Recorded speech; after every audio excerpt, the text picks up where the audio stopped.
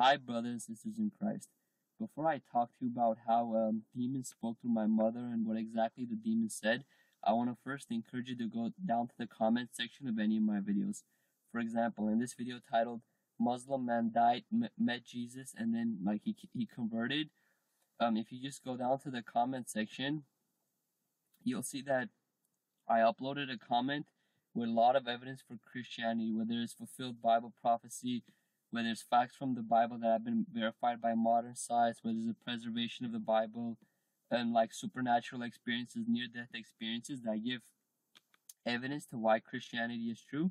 If you're not a Christian or if you're a skeptic, please read the evidence I present, examine it, and if you're a Christian, I also encourage you to read the evidence and please spread this evidence. You can print this out and post it on social media.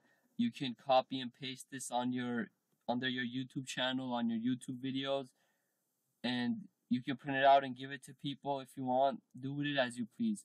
And also in the description box of my videos, I have a message about end times and fulfilled Bible prophecy and warnings. Please check those out. And also in the description box, I'll include the visions to how I saw God. And since I've seen God through supernatural visions, I can testify He exists, and I'll include the links to my testimonials in the description box of the video as well.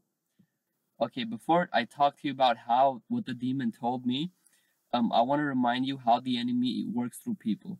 So let's say if you're a Christian and you're saved, and your parents are Christian but they're not saved, either they're lukewarm or they're not serious about the faith, whether they don't really care about God or Jesus, that gives the enemy like a foothold to work through your parents. And in my case, that's the situation with me, right? So the enemy can use your family members to attack you. So it's not just the fact that demons will send you like corrupt thoughts, corrupt images, and it's not that they will just enter your dreams. They can go a little further, and they can use people around you to attack you. So I want to give you a little background. So that's what the enemy has been trying to do. The enemy has been using my parents to attack me, right? So every time the enemy knows me better than I know myself. And since I've seen demons, I know they are real.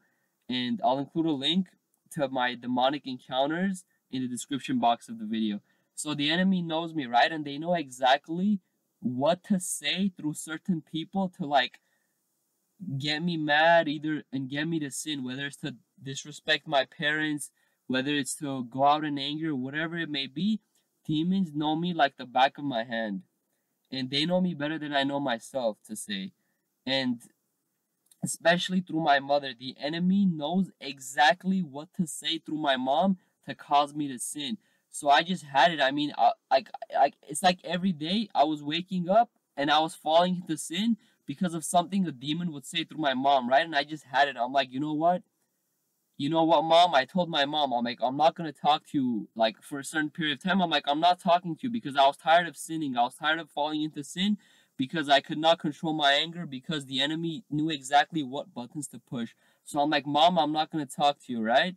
So for a period of time, I didn't talk to her, right? And everything was going good. I don't mean I didn't talk to her in that, I don't mean like disrespect by her, but to disrespect her. I didn't want to disrespect her like that, but that's the best for me was not to talk to her so I won't fall into sin through that hold the enemy had on her, right?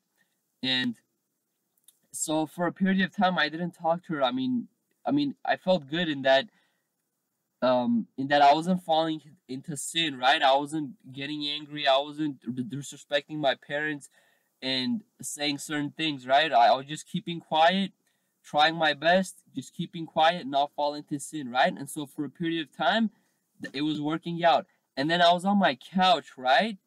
And I was on my phone, and all of a sudden, and I wasn't even looking at my mom, and just my mom was drinking coffee or something. All of a sudden I wasn't even talking with my mom. I was doing my own thing. She was doing her own thing, right? All of a sudden, my mom said, just spoke out loud. She's all like, he won't talk to us. He has cursed us. And I'm translating what she said, and I can't give you word-by-word translation of exactly what my mom said, because if I give you a word-by-word translation, it won't make sense in English. The closest translation I could come up with in English is that he won't talk to us, he has cursed us. And like right off the bat, these flags went up in my mind, and I'm like, yo, that was a demon that just spoke through my mom. And what the meaning of that is that since the demon could not talk to me through my mom, the demons could not get me to sin through my mom. And remember, demons that are assigned to Christians, demons try to cause you to sin, right? So when they can't do their job, the devil chastises them. So when the demon said that he has cursed us, like, because they can't get me to sin through my mom in that period, right? It's like um that's bad for them because they're gonna be chastised by the devil for that. And like when my mom said that, like right off the bat, I'm like, yo, that was just a demon that spoke through my mom. And in like my discernment, I was like it was kind of like it was weird. I didn't really know what to feel about it. And yeah, so basically it was pretty crazy now just remembering what happened, like. And that's not the first time that I can say I've heard like a demon speak through people. I mean, there have been other times too that, but it wasn't as clear, it wasn't as to the point like this. Because think about it, why would my mom say he has cursed us? And she said us, she didn't say he has cursed me, he won't talk to us, right? And that's because the demons that were assigned to me, and the buttons they know to press, that when I was not communicating with my mother, they couldn't get me to sin through her. So that was yeah, they pretty much failed. They failed at trying to get me to sin through my mom. And that's why they said he has cursed us, like I did damage to them, because they're going to be chastised for it. And like I said, this time, I did not see demons, but before I've seen demons. In the past, I've seen them, and I'll include a link to my demonic encounters in the description box. But yeah, this time I just knew straight off the bat that was a demon that just spoke through my mother.